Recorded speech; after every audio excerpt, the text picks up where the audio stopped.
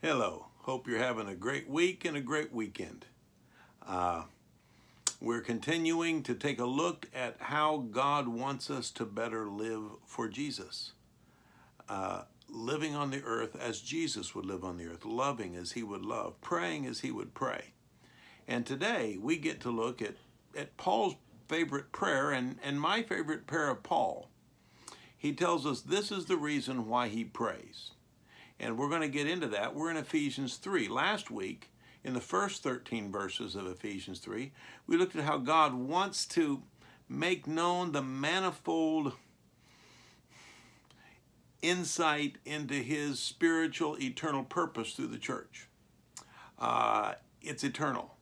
Yeah, we live 70 or by reason of strength 70 or 80 years. And maybe some people you know longer. I had a funeral for a fellow that was 109 2/3. Okay? Didn't quite make 110. But this life is very temporary for us. But he says there's an eternal life. And that's why we pray. Because you are eternal. You're going to live forever. That's not a question. The question is location, location, location. Where do you want to live forever? There's one place typified by the word with. We call it heaven. There's another place typified by the word alone, and we call it hell. And so I want us to take a look here at how to pray. And that'll be starting in Ephesians 3, verse 14. The reason why Paul bends his knee to the Father. He's already prayed for them before. In chapter 1, he prayed for them that they would have insight and understanding. It was mostly a prayer of thanksgiving. He was thankful for their faith and their hope and their love, and he wanted them to understand their hope so that they could grow in it and understand the significance of what Christ had done for them so they could live more fully for him. Well, here he's going to continue that more specifically in just praying for them to understand the absolute love of God. All right? So that'll be in chapter 3, starting verse 14. But before we get there, we need to pray. So let's pray. Dearest, loving Heavenly Father, thank you for loving us, for letting your Son give his life for us. What a terrible and wonderful sacrifice. We owe you more than we could ever give.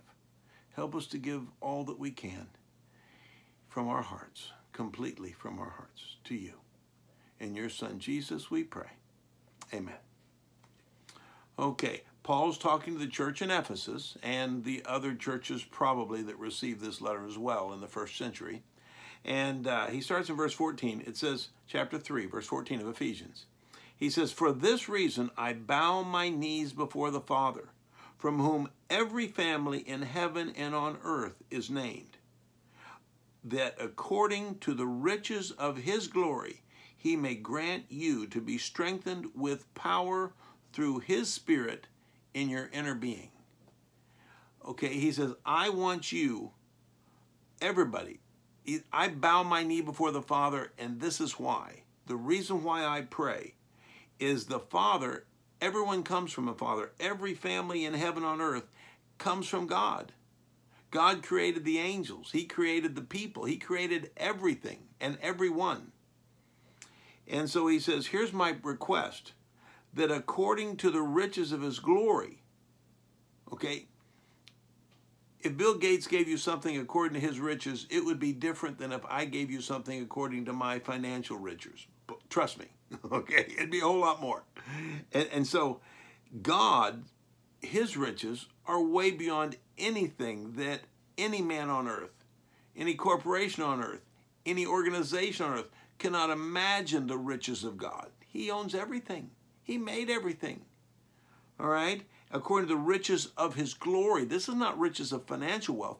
This is riches of the glory of God. In 1 Timothy 6, verse 16, he dwells in unapproachable light.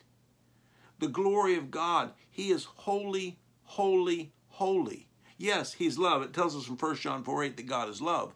But it tells us in Isaiah 6, it tells us in Revelation 5 that God is holy, holy, holy. He's really holy. Okay? And so, he, according to the riches of his glory, he can grant you I'm just a little two-legged creature down here, and I sin and fall short of the glory of God. We all do. But he says here, to grant you to be strengthened with power through his Spirit in your inner being. When you died to your old life that you used to live before you became a Christian, and you were buried with Christ by baptism into death, it says you were raised up and you received not just the forgiveness of your sins, you received the gift of the Holy Spirit, who is in you. The Spirit here, who is in you, in your inner being. Verse 17, so that Christ may dwell in your hearts through faith. See, the Holy Spirit lives in you, so Christ can live in you. See, Christ is so holy, he can't look on sin, and so he had to forgive us. And after he forgave us, then his Spirit could live in us, and when his Spirit lives in us, then he can live in us. And so Christ gets to live in you because the Spirit's living in you. Christ does not live in you if the Spirit doesn't live in you. So people think, oh no, the Spirit doesn't live in you. Well, it says here he does, and in fact it says Christ lives in you because the Spirit lives in you. Okay? So that this Christ may dwell in your hearts through faith, and that you being rooted and grounded in love may have the strength to comprehend with all the saints what's the breadth and length and height and depth, and to know the love of Christ that surpasses knowledge. Of all the things you need to know, of all the things I need to know, job one, know the love of God. If I can understand how much he loves us, and I can understand how he loves us, the depth of his love, the width of his love, the breadth of his love, the height of his love, there's no love like his. You know, Romans 5, for scarcely for a righteous man would one die, yet perhaps for a good man some would even dare to die. But God commended his love towards us, and while we were yet sinners, Christ died for us. Right? I wasn't worth dying for. So, well, everybody loves me because I'm so lovable. No, Christ doesn't love you because you're lovable. We sin and fall short of the glory of God. All of our righteous deeds are like filthy rags, Isaiah 64, verse 6. We don't deserve his love, but he loves us. Okay, I remember one morning, had a little baby boy, and I was trying to help my wife out. So it was Saturday, and I didn't have to go to work that day. So I got up and washed him up and diapered him. And while I was diapering him, after I had had my shower and after I had gotten cleaned up, he decided he wanted to wet down my shirt and pants because he's just a little baby and he didn't know any better. So I handed off the baby and went back and changed my pants and changed my shirt. And then a little later on that day, Kathy had fed him, and I was going to burp him so that he wouldn't. And I had a little burp rag so that he wouldn't, you know. He decided to do more than that burp rag could hold. And so he wiped out another shirt.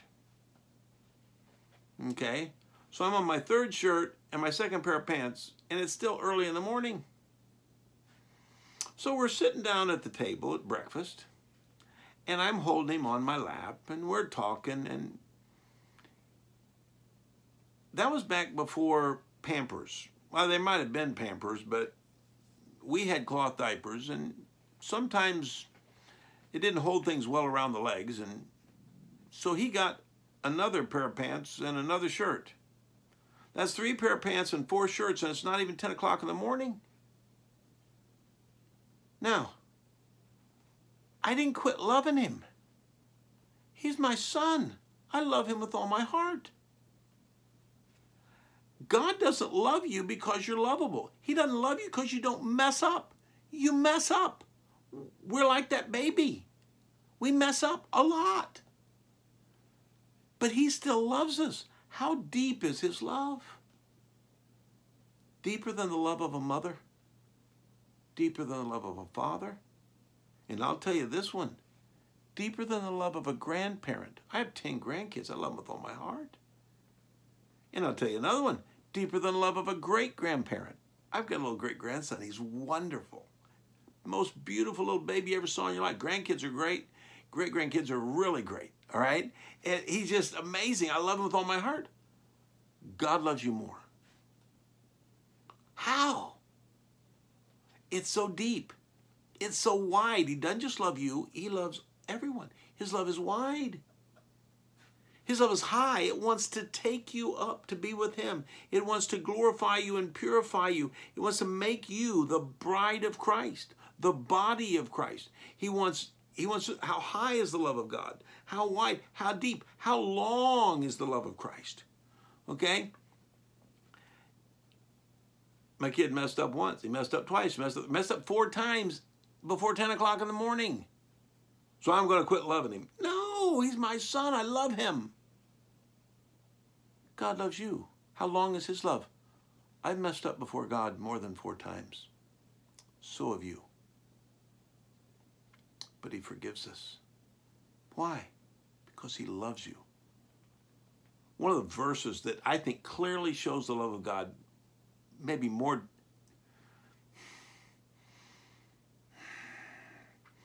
specifically than maybe any other passage. In Isaiah 53, verse 10, in the story of the last of the 4 servant songs in Isaiah, he says in verse 10, it says, and God was pleased to crush him, talking about Jesus, the lamb that went before his shearers, silent before his shearers, opened not his mouth. He laid on him the iniquity of us all. It says, God was pleased to crush him if he'd render his life as a guilt offering. That's his only begotten son. And God was pleased to crush him if it would bless you. I can't imagine a love like that.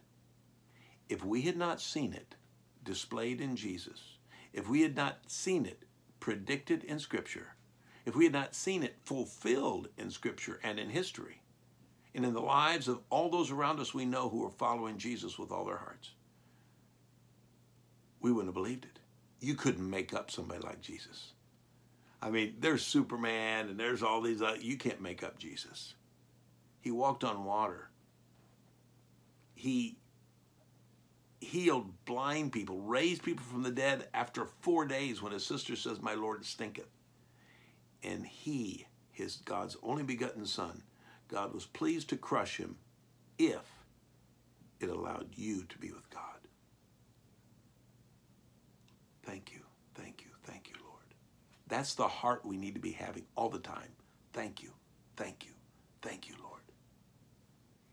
Okay, so he says, so that you can comprehend with all the saints what's the breadth and length and depth and height, and know the love of Christ, which surpasses knowledge.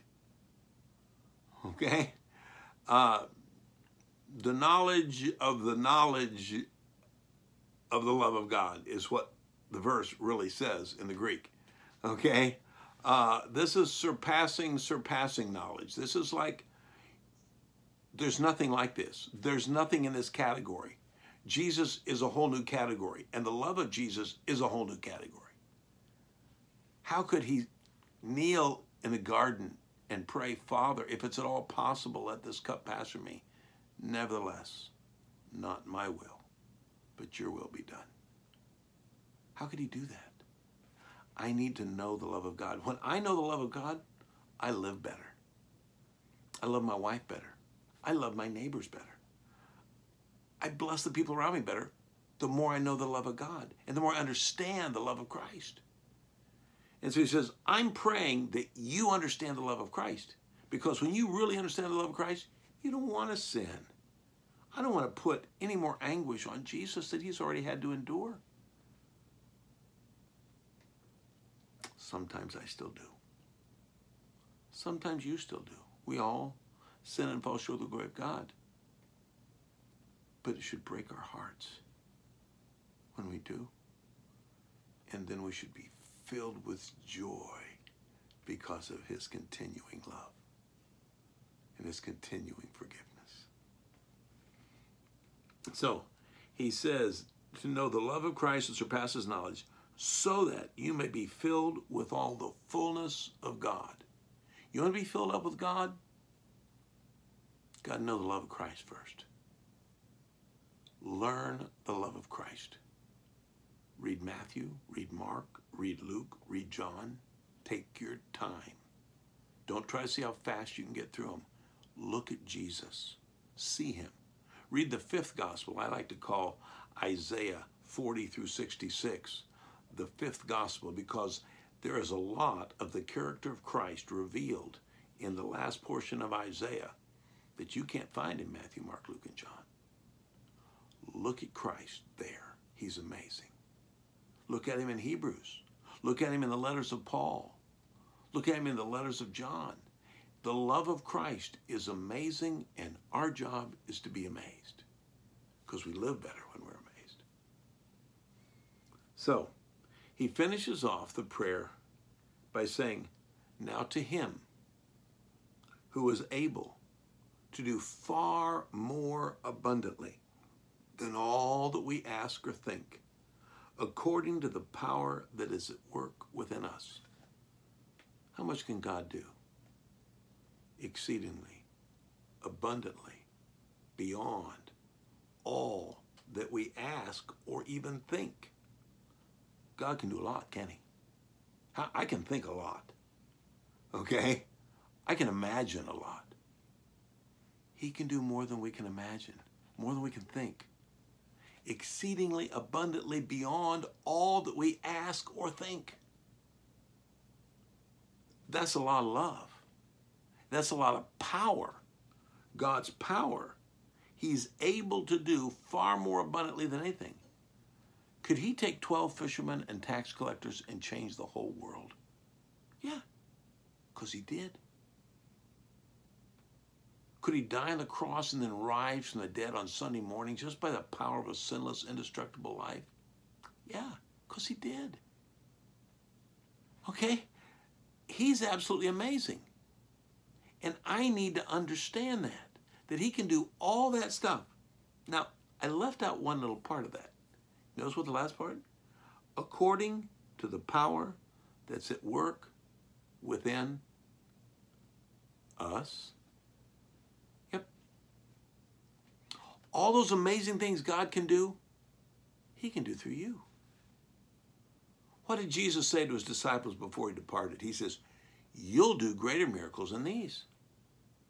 Oh, no, wait, that's not possible. He raised the dead after 4 days. Nobody raised the dead after 5. He fed 5,000 with the boys' lunch. Nobody fed 6,000 with the boys' lunch.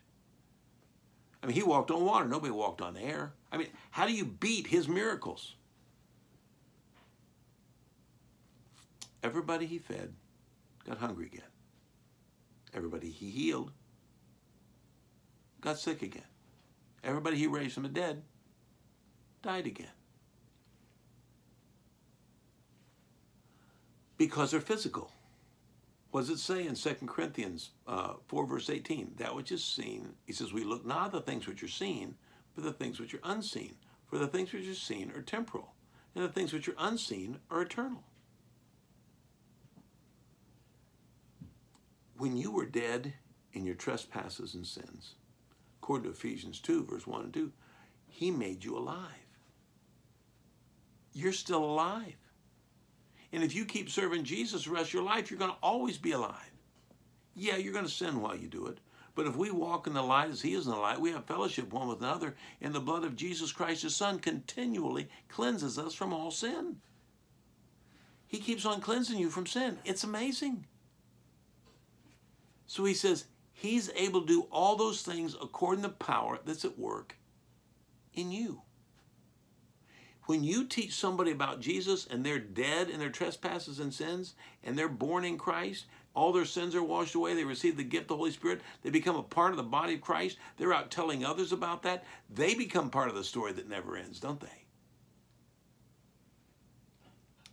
That's eternal. And that's better than just healing them, raising them from the dead physically, because you raised them from the dead eternally. Because you showed them Jesus. You showed them the love of Christ. By this will all men know you're my disciples, if you have this love one for another. That's what we're supposed to be doing. And if we know the love of Christ, look at the power that's able to be accomplished through us. It doesn't say through angels. It says through you. Angels wish they even knew what we already have. In fact, it says in 1 Peter 1, verse 12, it says, angels long to look into these things. They get to be servants of God. We get to be children of God. And he says, they long to look into it. We get to have that. It's amazing. We have been, remember chapter 2, verse 6? We have been raised up and seated together with him in the heavenly realms in Christ Jesus. That's pretty good. I like that. I like that a lot. And so he says here, according to him who's able to do far more abundantly than all that we ask or think, according to the power that's at work within us, to him be glory in the church and in Christ Jesus throughout all generations, forever and ever. Amen. Well, is that a mistake? He doesn't say, when he says to him be glory for all ages, world without end, he doesn't say through Christ and the church. No, he didn't.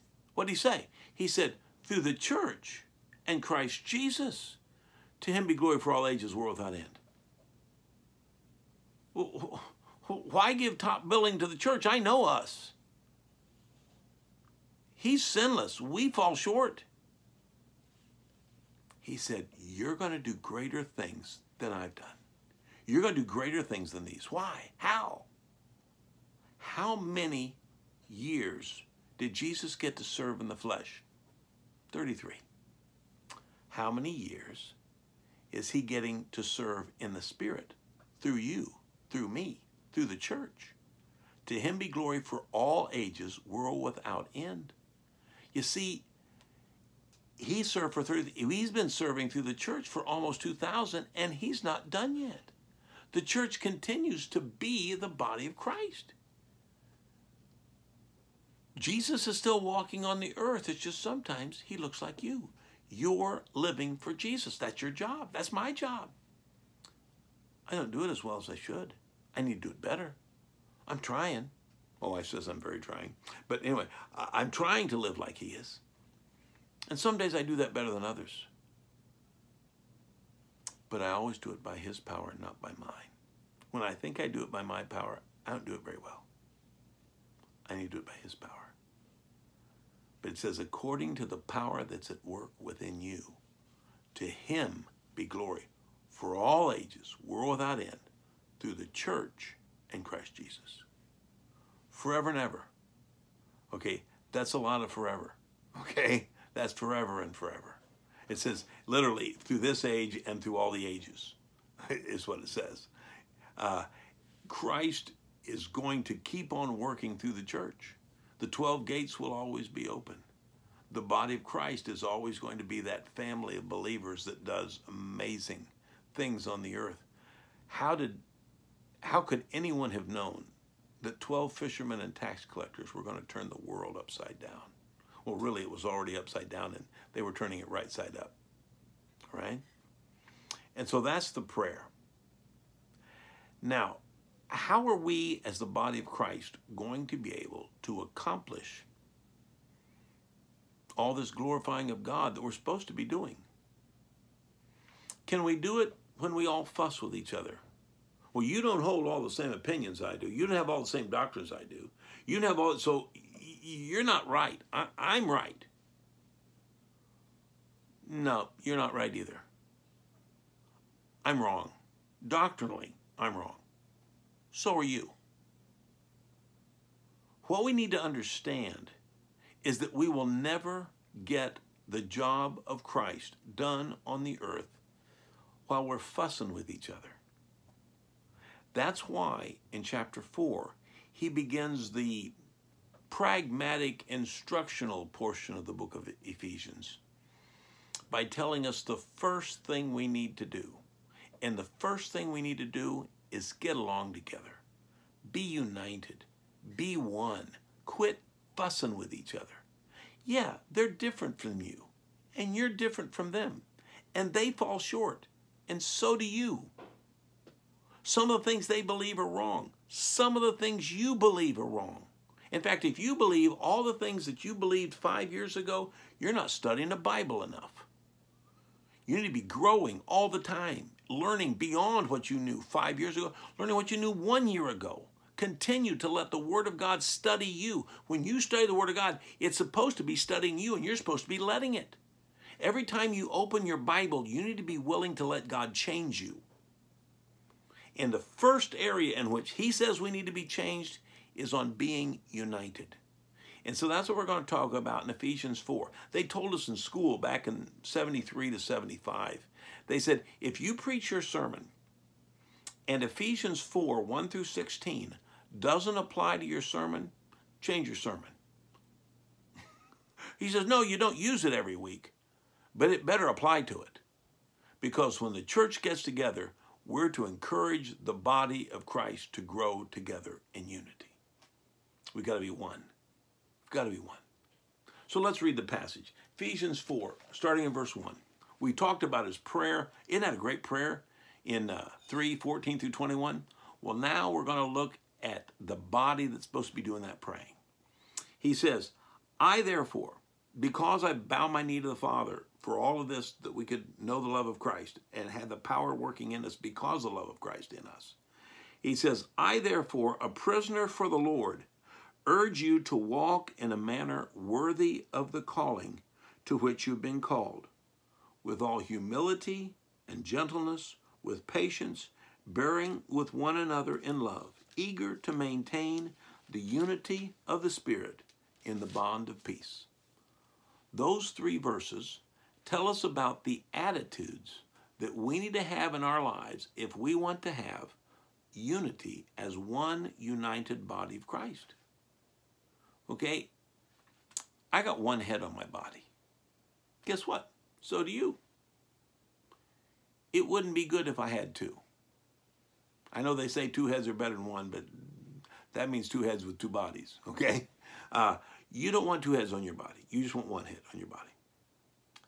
Christ only wants 1 body under his head. I don't want 2 bodies under my head. And so he says, I want 1 body and 1 head. And here he says, I'm a prisoner of the Lord. So he's kind of appealing to them because he's in jail when he writes this.